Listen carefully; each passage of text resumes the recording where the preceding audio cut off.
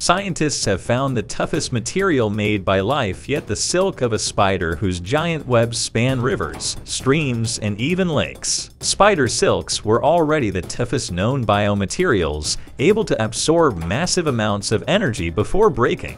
However, researchers have now revealed the Darwin's bark spider Chirostris darwini has the toughest silk ever seen, more than twice as tough as any previously described silk, and more than 10 times stronger than Kevlar. Evolutionary biologist Inge Agnarsson, director of the Museum of Zoology at the University of Puerto Rico, and his colleagues discovered the spider in Madagascar's Renomafana National Park in 2001. Our initial reaction was simply wow.